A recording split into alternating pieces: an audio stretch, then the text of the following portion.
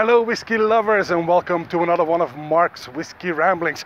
Today I would like to talk to you about a distillery that I have not talked to you about in quite a while, and that is in fact the Beast of Dufftown. I'm here to talk to you about a Mortlach release. Mortlach is one of those distilleries in Dufftown, founded in 1827. It was actually the very first distillery in Dufftown, and its Mortlach was named after the parish that was there, St. Mortlach parish. And now as the Dufftown village grew into a city, the name of Mortlach became a little bit unknown, except for the distillery which kept its name. And now for the longest time, George Cowie was the owner of the Mortlach distillery, and a few years later he brought in his son Alexander, and this Mortlach, 14 years old, is dubbed Alexander's Way.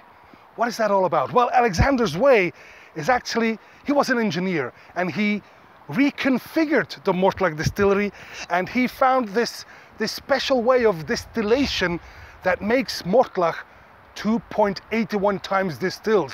Now it's a fiendishly complex distillation process, and one that I am far too much of a layman to be able to explain it to you, but I'll do the second best thing. I will ask an expert, and the guy who is going to explain this fiendishly complex distillation process to us is none other than the brand ambassador for Mortlach in Belgium, Mr. Arno Doubles. So please, Arno, explain it to us as if we are 6-year-olds. Thank you, Mark. I'll try and explain this as easily and as simply as possible. It's an intricate process, I know, but I believe I can explain it in a way that everybody can understand. You could say that actually at Mortlach there's 3 distilleries going into the one still house. There are 6 stills in the still house, and they all have different shapes and sizes. There are 3 wash stills and 3 spirit stills. Wash still 3 and spirit still 3 are interconnected. They produce a moderate malty spirit which is double distilled. So far, so good. What comes out of wash still 1 and wash still 2 is split into 2 parts. The first lighter part we call the heads. The second heavier part we call the tails. The heads coming out of wash still 1 and 2 are redistilled in spirit still 2. They form a double distilled, floral, very light new make spirit. So far so good. We have some tails left coming out of the wash still 1 and 2, and we redistill that in spirit still number 1, the smallest still in the still house, we call the Wee Witchy. The Wee Witchy produces now a spirit which is heavy, thick and muscular, and it's double distilled.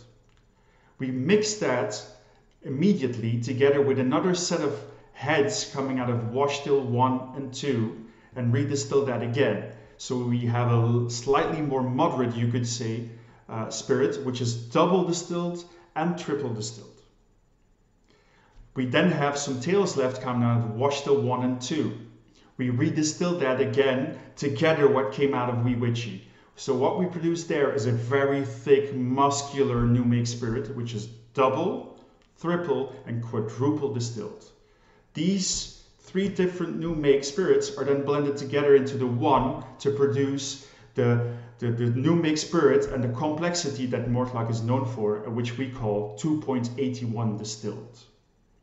So Mark, I hope that explains a little bit the intricate process that's going on at Mortlach, and may the malt be with you. Slanje. Well, thank you very much, Arno. I hope that makes it clear for you. I'm not entirely sure that I understand, but still, I hope that makes it clear for you. It's the one we're going to be trying today, which is the Mortlach 14 years old Alexander's Way 2.81 distilled. And this is malted at 43.4% ABV. Well now, look at that color. And that's obviously from the sherry casks in the mix, of course, because Mortlach is well known for its sherry matured whiskey. It's umami spirit as well. So let's find out if this is any good. The Mortlach 14 years old, which originally was only available as a travel retail, but nowadays it's quite easy to find. So let's find out the Alexander's Way Mortlach 14 years old at 43.4% ABV. Copper color on the nose.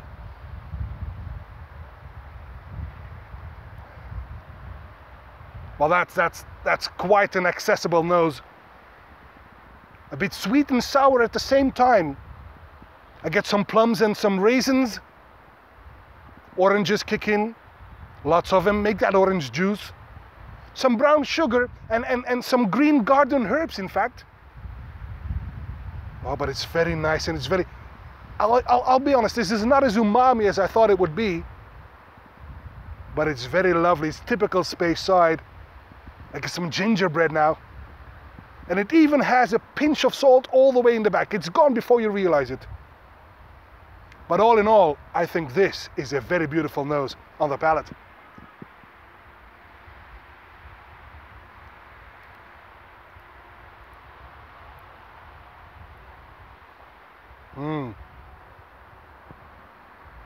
Oh, nicely oily.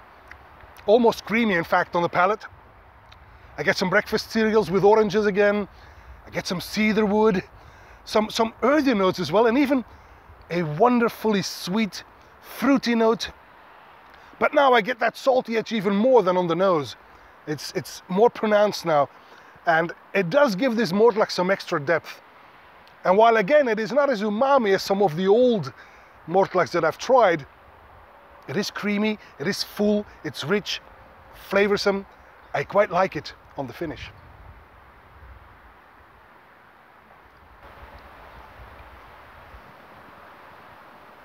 Rather short, but even though the finish is rather short, it does offer some beautiful notes of honey and some chewing tobacco even, and raisins at the death.